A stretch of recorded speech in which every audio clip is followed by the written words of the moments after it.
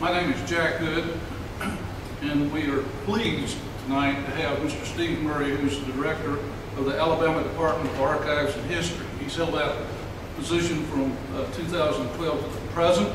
Prior to that, he was assistant director for administration at the Alabama Department of Archives and History. He did that from 2006 to 2012. Prior to that, he was a managing editor of the Encyclopedia of Alabama from 2002 to 2006. And prior to that, he was a managing editor of the Alabama Review, a quarterly journal of Alabama history, and he had done that from 2000 to 2006. He's originally from Louisiana. He went to Louisiana College, graduated there in 1993 with a double major in history and English. After that, he attended Auburn University and through their history department got his master's degree, and his master's thesis was Through the Crucible of His Own Personality, Christian Realism and the Theology of Martin Luther King Jr. Steve Murray was well qualified. He's been a friend of this end of court. He has done something special through the generosity of Barbara Shores, who is also here tonight, and we're proud to present for the first time the first public exposition of what he's been working on to digitize the Arthur Shores papers. And that's what his talk will be about tonight. Please welcome Steve Murray.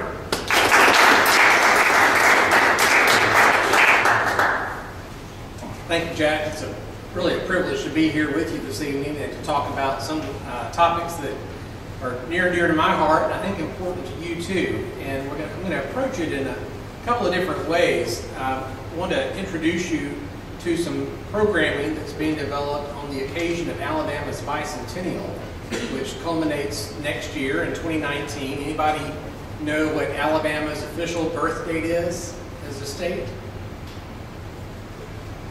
You're going to have to know this next year, a year from now. December 14th, 1819, Alabama became a state. And we have been commemorating that important anniversary over the span of 3 years. We started this in 2017 and we'll conclude it just about a year from now.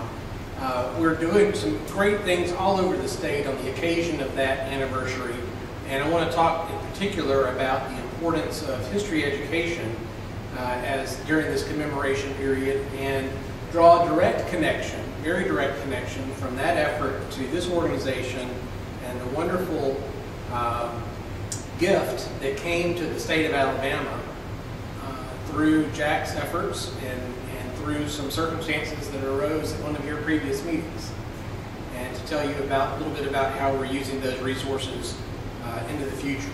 So to start, let me do a little bit of refresher on how this bicentennial business came about. This is actually a map of the map from 1817.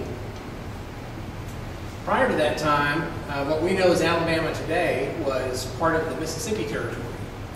And in March of 1817, the population around the Natchez region over in southwest Mississippi had grown enough that Mississippi was ready to apply for statehood. So they petitioned Congress, got some legislation through that enabled them to hold a constitutional convention and write a state constitution. And they did that in December of 1817. At the same time that Congress passed the enabling legislation to allow Mississippi to proceed in that direction, they also directed that the eastern half of the Mississippi Territory would become the new territory of Alabama. So Alabama existed as a territory from March of 1817 up until we became a state in December of 1819. And those are the bookends that we used in shaping the state's commemoration of its 200th birthday. It's from the time we became a territory in early 1817 up through statehood in 1819. The process, you had to have a population of 60,000 people in a territory in order to apply or to petition Congress to write a constitution and become a state. That happened quickly because in those early years after the defeat of the Creek Indians in 1814 and their signing of the Treaty of Fort Jackson, in which they ceded 22 million acres of land in Alabama and Georgia, that opened a floodgate. What they called the Alabama fever was pulling people from the Carolinas and Georgia to come in and settle in all of this newly available land in the territory of Alabama. So our population was growing rapidly, and we crossed that threshold in the 1818 territorial census. And in 1819, with the help of Senator Charles Tate in Georgia, legislation passed through Congress enabling us to write a constitution. That happened in the summer of 1819 in Huntsville. The Constitutional Convention met there in downtown Huntsville in July. And the first couple of days of August, they wrote what was then one of the most progressive state constitutions in the country. Sent that off to Washington, D.C. to be reviewed, and on December 14th, Congress passed a resolution accepting that constitution, and President Monroe signed that resolution, and so that's why our birthday is officially December 14th. So how do you celebrate, getting to it? That's a significant milestone, 200 years. There's a lot of Alabama history leading up to that point. But how do we use that occasion to think about where we've come from as a people, who we are today, and where we want to go in the future?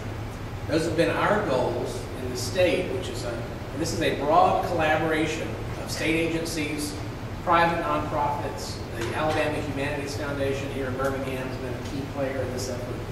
But together we have said that those are some of the things that we want to try to do. Look back on our past, think about how it's shaped who we are today, and use that understanding to help build a better Alabama in the future. Now, anytime that you've got, and here's some of our ceremonies, anytime you've got an anniversary like this, you're going to have some pomp and circumstance and parties along the way. And this is from the kickoff in March of 2017. Alabama, kind of during the European phase of its history, started in Mobile, so we had a big kickoff down in Mobile last year. This has kind of been a trend of some parties, and there's good reason to do that. But we also wanted this to have some substance. So there's a whole series of projects that are taking place all over the state that you can participate in and avail yourselves of. One of them is Making Alabama, a traveling exhibit. It's going to all 67 counties in the state. It's based loosely on the Museum of Alabama exhibit at our agency in Montgomery, but it's set up to function in small spaces and public libraries. Local historical societies are hosting this all over the state. It has its own website, and I'll show you a URL a little bit later, where you can find the schedule of where Making Alabama is going to be and when between now and the end of the bicentennial. And I encourage you to visit that. It's a great opportunity to take your kids and grandkids to see some terrific history, beautifully presented, very interactive. A lot of it's digital on these kiosks that they've really done a good job in succinctly providing a terrific overview of our past. Another important project that you may have seen on Alabama Public Television or heard on public radio already is Alabama Legacy Moments. These are 200 short programs published or produced by APT that are on some different chapter or episode in Alabama's history. You can visit that website and look at all of them. There's over 100 that have already been completed, and you can spend, they're averaging 90 seconds to 2 minutes, so there's a good chunk of time that you can already spend perusing through those, refining content related to your part of Alabama or a period of history that you're interested in. A project that I'm very excited about that relates to Alabama's foundational documents and the foundations of our law. We are using the occasion of the bicentennial to have some important conservation work done on Alabama's 6 state constitutions and the 1861 Ordinance of Secession. Those 7 documents help to define the state's relationship to the federal government. They also articulate the rights of its citizens and provide the basis of the work that you all do as attorneys in shaping the way that the state's judiciary is going to work. This has been a really exciting project for us to see unfold. All 7 of the documents have gone to one of the leading conservation centers in the country, the Northeast Document Conservation Center, where they've undergone some really highly technical and highly skilled work to be sure that these documents are clean and in good shape and that they're going to be around 200 years from now.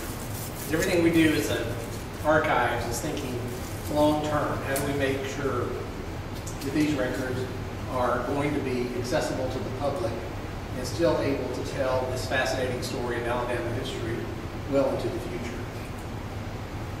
And they were not in bad shape overall. Some of the work has to do with actually putting some binding agents on ink that is separating over time. There's a lot of iron in this ink that wants to pull away from the paper. There's been a lot of dirt that's accumulated on these, in some cases up to 200 years worth of it, a lot of lamp soot and other things. And most of these have come back to us already, and we've just been amazed and really pleased at how great they look. These are going to be in an exhibit in Huntsville next July and the first half of August at the Huntsville Museum of Art. And then they'll be on display at State Archives next November and December of 2019. It's going to be a fantastic exhibit talking about the importance of what these documents do legally in terms of creating the Alabama system of government and some of the problems that have arisen over time because of the way that that structure has been established. Something else that you'll want to look out for is the Alabama Passport. This is a terrific print product that is available to you for $10. You can buy this at, you find on the website where to get it locally, but it's at museums and shops around the state. This is set up like a traditional travel passport in that you can get it stamped in all 67 counties. And we're going to be doing some fun things to recognize those folks who've been able to make it to all 67 counties and have their passport stamped. It's a great guide to local history all over the state, a good way to orient your children and your grandkids to what some of those great places that make Alabama such a special place to live and to visit. There's also fantastic things that are being organized by local bicentennial committees across the state. And you can find an active committee in your community by visiting the bicentennial website, learning about some of the really terrific things that are already happening. I mentioned this 3-year commemoration period. One of the advantages of that is that it gives you plenty of time to get up a good head of steam and for local committees to be activated. And we've had terrific response from all over the state with people really getting engaged. Even the Girl Scouts have their own bicentennial patch that they can earn. A lot of people really engaged in the spirit of this. This fall, a lot of homecoming parades and other activities that have bicentennial themes. And we expect to see more and more of that over the next year. Some events that are coming up: December 31st, New Year's Eve, will be in Mobile for the Moon Pie Drop. It's going to be a bicentennial Moon Pie Drop this year, so if you're down that part of the state, we invite you to be with us. We're going to kick off 2019 that way. And then next December, 13th and 14th, Montgomery, Tuscaloosa, and Huntsville all have major events planned, and you'll want to look out for those. Some things happening here in Birmingham next summer are to be announced, and a lot of other special events happening in Huntsville next summer because it's also another special anniversary. What else is happening in Huntsville in 2019? Think back just about 50 years ago. Some of you stayed up late to watch the moon landing. Huntsville is going to be commemorating Alabama's special role in the development of the space program, and specifically the design and creation of the Saturn V rocket. So they've got a especially significant summer next year with both of these anniversaries coming up. So that's some of a lot of fantastic programming that's going on. But what I wanted to talk to you and really stress this evening is what I think is really the most significant and potentially most lasting outcome of the bicentennial. And that is the concentration of resources through our agency in Montgomery and through partner organizations around the state to take a really hard look at how we're doing in history education in our classrooms. And the answer to that question is not terribly well. And that is the result of a lot of factors. Some of it's related to federal policy, some of it's related to state level policy and the requirements that we have of teachers before they walk into the classroom. But as the general trend over the last 20 years has been to increasingly require standardized testing of our students. And what that does in the classroom is compel teachers to spend more and more time on the subjects in which their students are going to take those standardized exams. That's principally English and math. And what it's done as a consequence of that, as more and more time is consumed on a daily basis in the classroom for those subjects, other subjects that many of us were exposed to as young people have been pushed to the side. History and social studies being principal among those. We know from talking to teachers all over the state that they do not receive professional development opportunities in history and social studies, especially in the elementary years.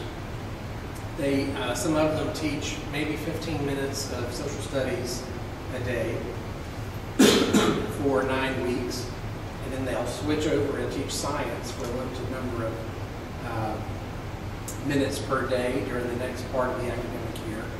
The consequence of that, and you see this, the evidence of this is clear in our online interactions, in our media, in the interactions that you see with young people, the result being that we are raising Alabamians and young Americans who do not know their history of their nation or of their state or of their community.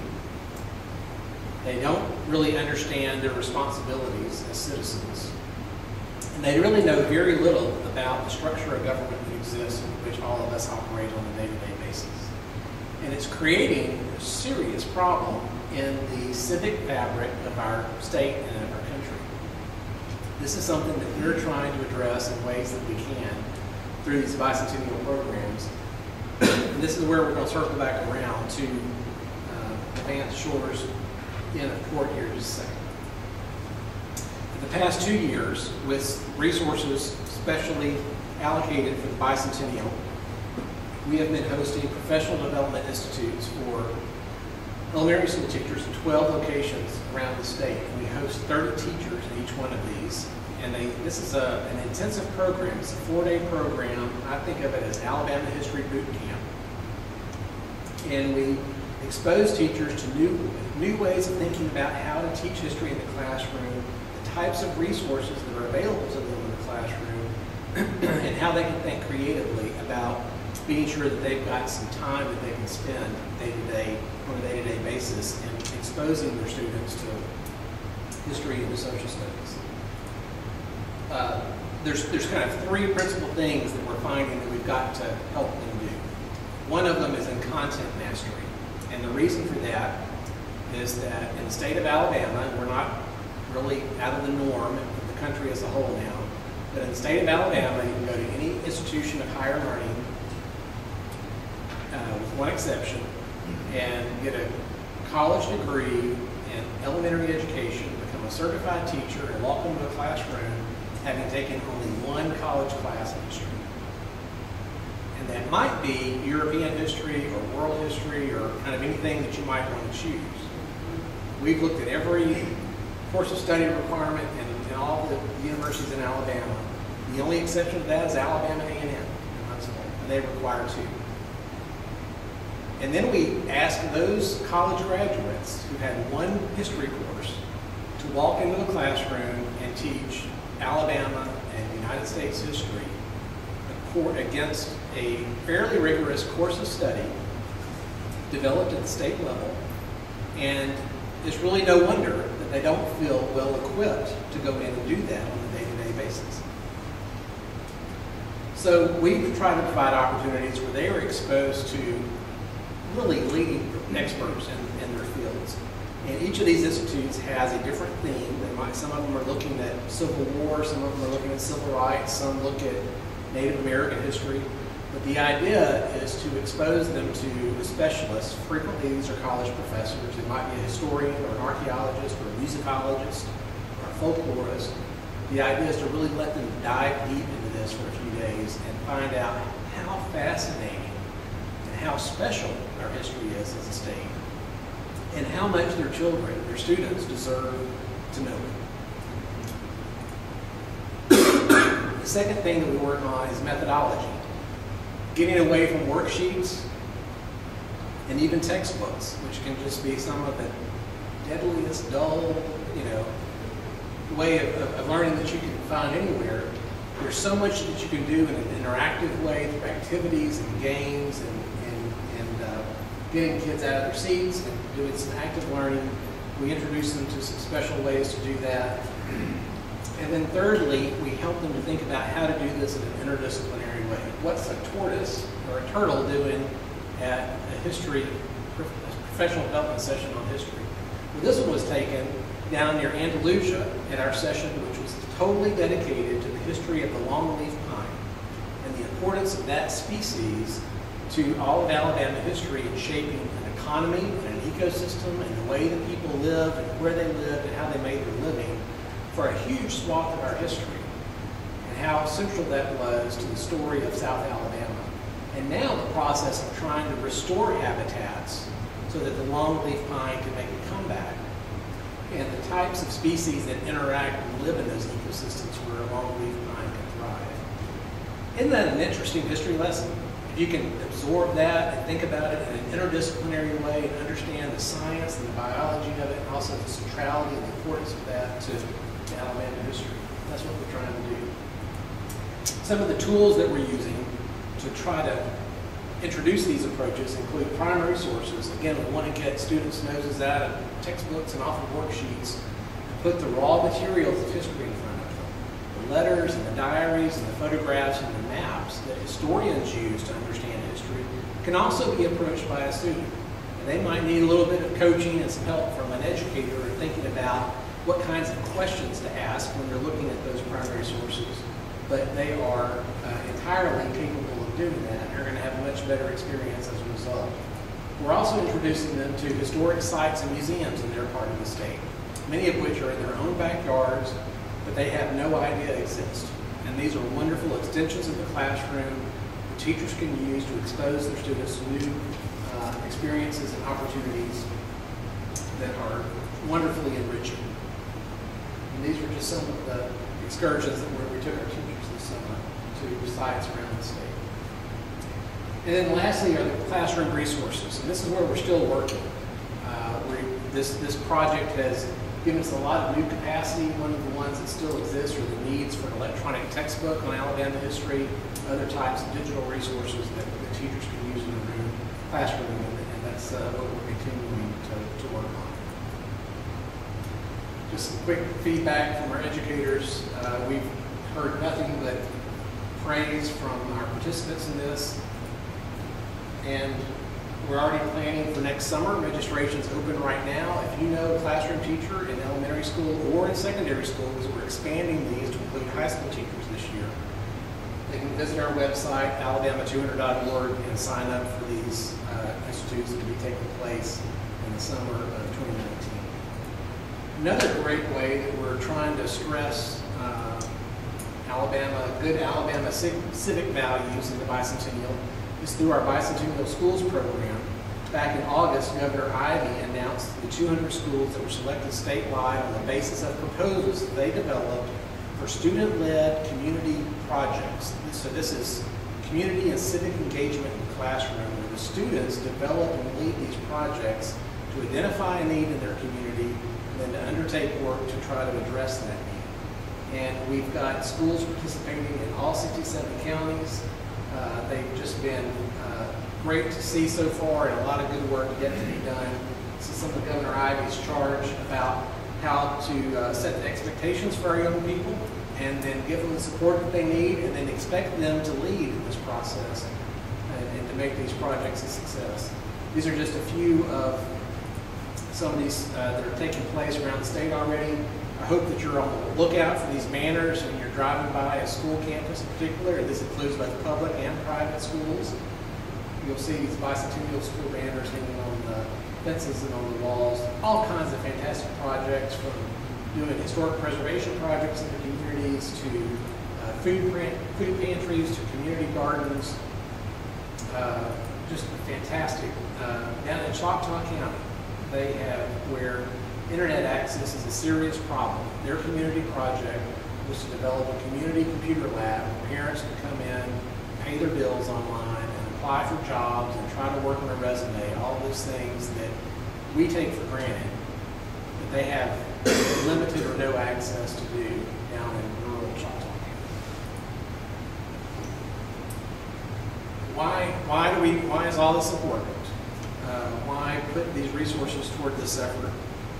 This is a question that came up a lot when we were designing the Museum of Alabama several years ago, which is a fantastic exhibit that opened in 2014. I encourage you all to come up and visit us and see that. And a member of our Board of Trustees at the time gave us the best answer to this question that I've ever heard. Why is it so important to put these resources toward developing a museum and strong history education? And she said, it's really simple. It's because you can't love what you don't know. And if we don't raise children who know the state that they're from, who understand the communities where their families come from, who understand the economics that shape the decisions that are made in our state, they are not going to love it. And when they grow up and find opportunities elsewhere, they're probably not going to stick around to help us build a better path forward. So if we expect to have a different outcome in the future and to stem that brain drain that has plagued Alabama for too long, we've got to do a better job of helping our students to understand the place they come from.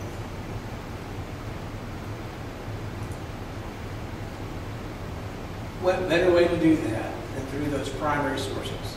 And this brings us back to the Vance, Shores, and the Port.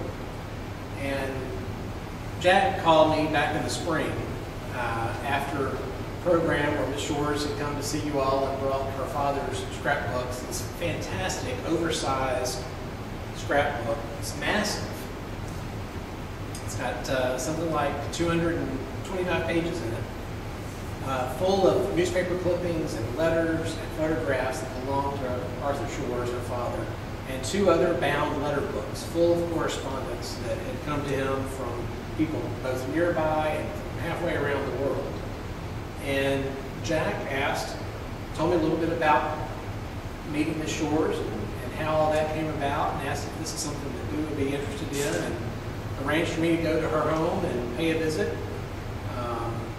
And we started flipping through this scrapbook in the room that had been virtually destroyed by a bomb back in 1963. And it was one of those moments where, I look at a lot of historical materials and records and collections and everything, and there are some moments where the hair just stands up on the back of your neck, and it's just, you have to kind of catch your breath, This was one of those moments. This is authoring Lucy's application for admission to the University of Alabama. It was one of the first items that I turned to in that scrapbook. And so we stayed and visited with Ms. Shores and talked for a while about the importance of these records and how powerful they are, both as primary sources for historians who are writing the story of the Civil Rights Movement, contributions of her father and so many other people who worked to advance civil rights in our country, but also the power that it holds to help create that connection for young people to the history that was made here, not in Philadelphia and Boston and all those other places where really important things happen in the advancement of civil rights in our country. But right here in Alabama and right here in Birmingham, these things happen. And so we talked some more, and she became interested in sending these materials to the state archives for preservation there. And the timing of this was ideal because we were in the process of trying to raise money to purchase some new equipment that would allow us to digitize this large format scrapbook, because right now we've got machines that we can do, tabletop scanning, flatbed scanning, and scan photographic negatives, but we weren't really equipped to do this large type of material. And it just so happened that we had been raising some money through our Friends organization, and we had some bicentennial resources that we could put with that privately raised money, and were able to purchase the equipment that we needed to be able to scan this material. And all of that was finished last week. And within a few weeks, all of you are going to be able to go online and flip through Arthur Shores scrapbook and to see these amazing materials that some of you got to see here in person already. And the range of material is just amazing. And of course, authoring Lucy's story and the integration of the University of Alabama plays a prominent role. And you can follow that story through the pages of this scrapbook in just an amazing way. So it's everything from his letter to the University of Alabama notifying them that he has been retained as Miss Lucy's counsel, to subpoena and the President Carmichael from the university appeared. Lots of newspaper coverage of the response to her admission and registration at the university, and of course the terrible violence that broke out there.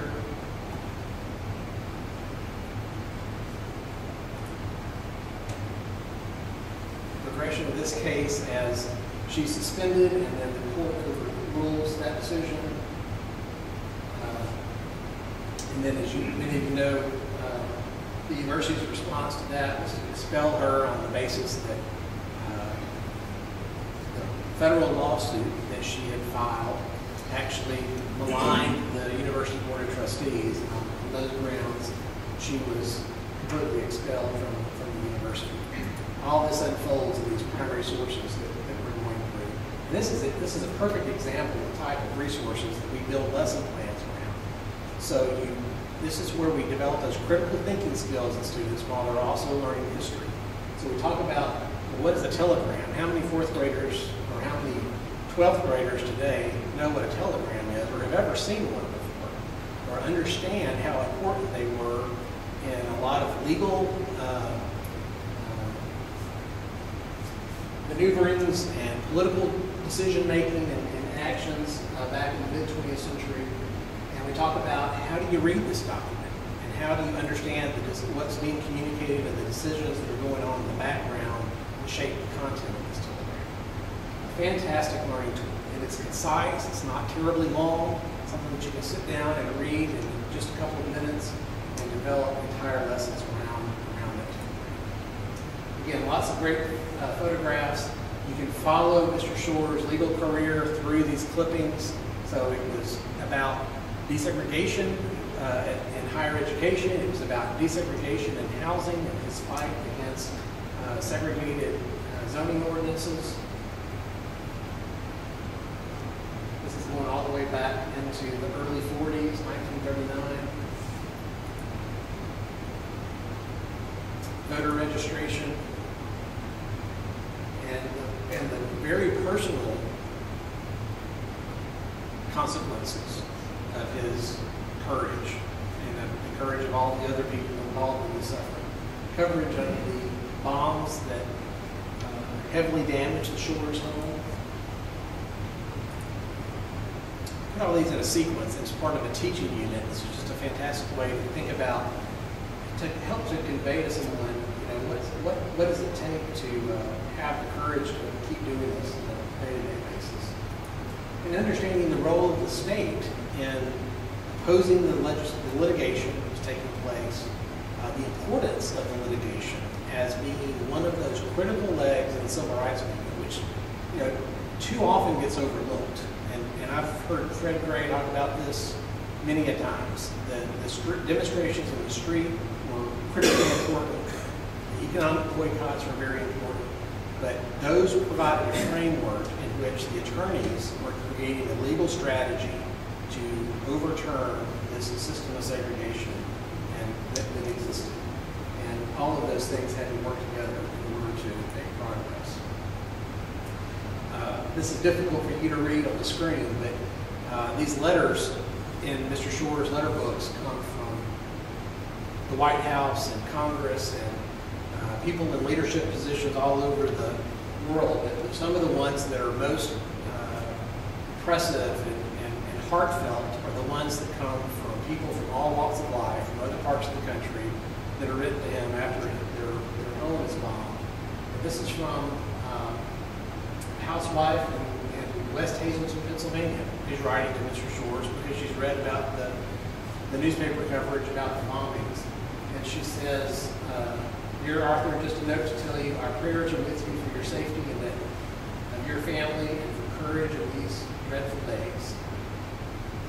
this fight for justice is won as it must be, if we are to deserve to exist as a democratic nation. The contribution you have made will be considered. So letter after letter like that, coming from well-wishers who are observing what he's doing. And you can also use this collection to talk about change over time. Because suddenly we move from this position of bombings on Dynamite Hill. Just a few years later, Arthur Shores is on the Birmingham City Council. And what makes that dramatic change possible within those few years? All of those contributions that I was talking about a second ago that have to work together to make that possible. And winds up being probably one of the most uniformly respected men in Birmingham. And such an important leader as Birmingham moves into the 1970s and past those years of legal victories and legislative victories related to civil rights. So this has just been scanned, and I'll show you how you can find it on our website in just a second once it's uploaded. It hasn't been uploaded on the public website yet, but it will be soon. Well, I'd like to transition, just give you a quick introduction to some things that you can find at the archives that are maybe helpful to you as attorneys that we want to be sure that you're aware of. And so I'm going to move over here to the computer to do that.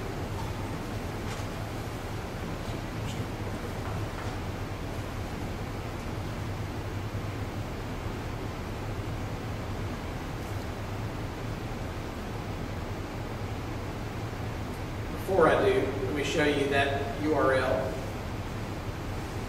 Alabama200.org. We're also all over social media. And the same is true for the Department of Archives and History. You can follow us on social media and visit us on the website anytime you like. So when you visit our website, we've got a complete rebuild of our website that's underway currently that we hope to have finished in a year or so.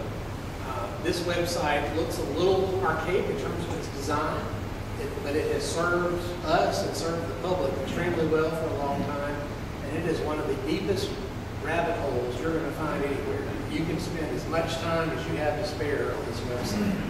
But as you're looking for things that you can access easily from your home, you go to Explore Collections, and we have our digital archives, our materials that started out as paper or photographs or negatives that have been scanned. So these have all been digitized and have amazing collections of photographs, textual materials of all kinds, and many of these were originally scanned to support our education efforts. But we're continuing to scan and scan just because we can now provide easier and better access to these. One collection I want to point out here is going to continue to grow. In 2016, we acquired the photographic negative collections of the Alabama Media Group. So this is the photo archives of the Birmingham News, the Huntsville Times, and the Mobile Press Register. The earliest images are from the 1920s. It really picks up in the 1940s and goes up to about 2000 when they stopped using film photography.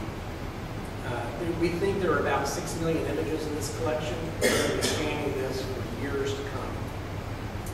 But you can already do some searches, and we've prioritized 2 topics that we get the most requests for. Anybody want to guess what the top 2 are in Alabama? Football. Football is one. Civil rights is the other. So those are the 2 topics that we've actually done the most scanning on so far. Right now, you can do a search in here, and it's going to lead you to this envelope, which is actually the photo assignment envelope that was created. This was at Spring Hill College in 1979, but it points you to, it will suggest what's in that envelope, because we haven't been able to scan all the photographs. We're initially doing the envelope, so we have something of an index so that you can get an idea of what's there. And you can submit a reference request if you think that we've got something that's going to be helpful to you. Think about the richness of this and its usefulness as a research tool as you're trying to go back and document those periods of Alabama history. But the one that I wanted to show you more specifically is So when Aaron was talking about maps earlier, we've got fantastic historical maps that are online and available to you. We have greatly expanded our digitized legislative acts and legislative journals and the constitutions and all the proceedings of the constitutional conventions. So if you're really wanting to get into the weeds on some of the language of legislation that has passed, everything from 1818 until 1999 is on our website. Past 99, you go to the Secretary of State's website and you can do a search, and every piece of enacted legislation is there. We also have the legislative journals. Like I said, all the proceedings of all the constitutional conventions you can find there as well.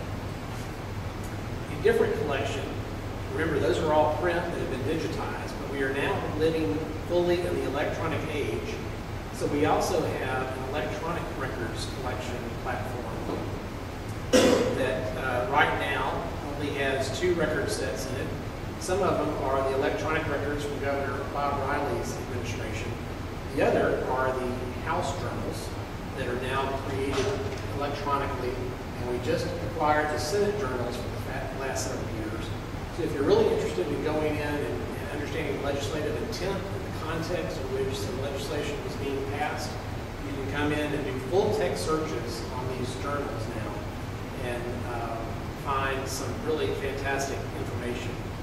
So I am in these House journals and just do a search for bingo, because I don't know if you know, that's come up a time or two in the Alabama legislature in recent years. What did you say, bingo?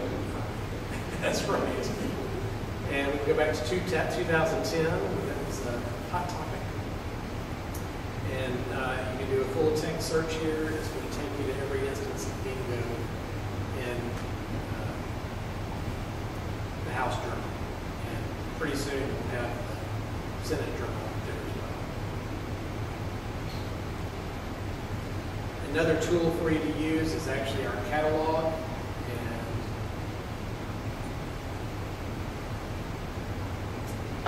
Pretty intuitive. I just came in here and I'm going to do a search for Supreme Court, and got a lot of administrative records related to the court, which can be interesting in themselves. And by the way, coming up, Alabama's judiciary was not organized in 1819. Took a few more months. That it happened until March of 1820. So the court's bicentennial actually won't be until early 2020. So we have this fantastic collection of Supreme Court case files going back to 1820 and all the way up to the recent past. Up through 1935 or so, there were some really fantastic, everything from exhibits and filings that came with these cases that are just terrific research resources if you're interested in getting back to moving beyond the reporters and getting back to the original materials. You'll find some things that don't show up in the published decisions.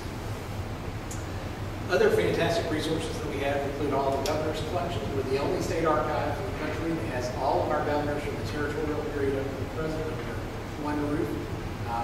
Important policy, development records in those governor's papers, lots of correspondence and records that you'll find related to particular issues that come up from time to time. I could spend more of that. The best thing I can do is tell you to, if you ever have a question, to call us. Go to our website, find the phone number for the research room, and our fantastic staff will be happy to answer any questions that you have. We'll give you a good idea if you want to come down and do some research, how to prepare for that. You can do some work online before you come that will help make your visit there more productive, and they'll be sure to get you pointed in the right direction. So I hope, I appreciate the opportunity to talk to you about these initiatives that we've undertaken. We think that, and I hope you got the impression that it is our priority, one of our priorities is to be sure that Alabama's young people today have opportunities to learn about the importance of civic responsibility. And that has a direct connection to the work that you do every day, and I think it's vitally important to the overall health of our state and society in which we live. So thank you for the work that you do, and I invite all of you to come visit us just as soon as you have an opportunity.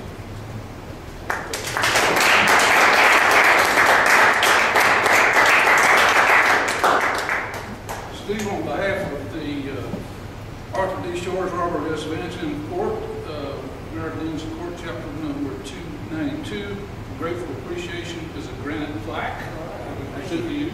Thank you so much. I appreciate it. And I'd like to ask Barbara Shores to come up.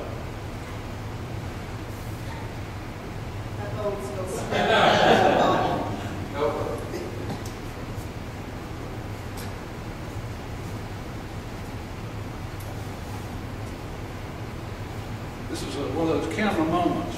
Without your help, we could have never done this project. Without you, I never would have known about this, and I was so happy that you shared this information with me so I could continue. Well, I think it's worked out to be a fantastic thing. Thank you. Thank you, Steve. Thank you. Thank you. All right. At this point in time, though, if you haven't done it, drop a card in the hat.